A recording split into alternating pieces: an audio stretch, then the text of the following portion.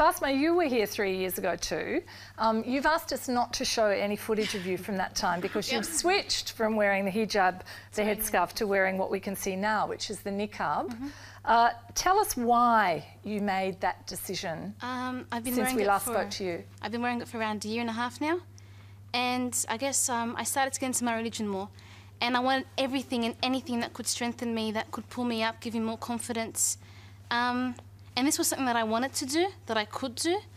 And when I wear it, it makes me feel like I can compromise everything else besides my religion. I mean, it gives me a boost. And it's something that my parents personally don't agree with. Like, not that I don't agree with. What do you mean when you say I can compromise everything else except my religion? What does that mean? Like, I feel like I can push away everything else, but what I feel happy in, as in like in my religion, I can't change that. I don't want to change it because it's me, it's something that I love. And when I do this, I face a lot of, like, people have stereotypes, people staring at me. Sometimes people won't look me in the face because they think I can't see, but I can see. I have eyes, and they're very clear, you know. I'm a normal human being. Not everyone's definition of happiness is mine. And what I find my happiness is my religion. I like being strong in it. Is it an unusual decision in your religion to do that as a 16-year-old?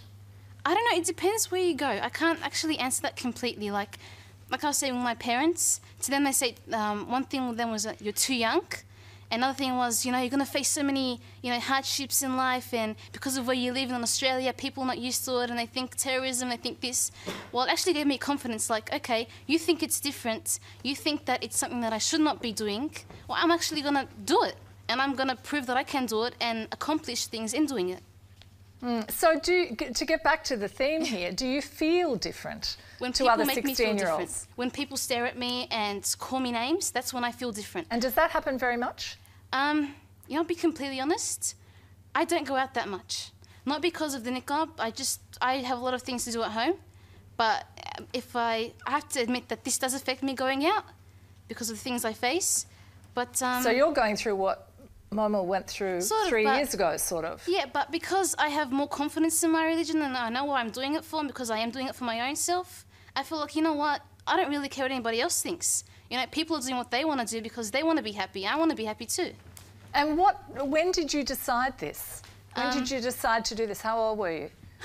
It was a few months before I turned 14. Wow, so that's quite young, and you're quite definite by the sounds of it. It took me a year to convince my parents to let me actually wear it. I spent a year telling my parents to let me wear it, but they wouldn't let me. And just one day I popped up wearing it and they didn't say anything.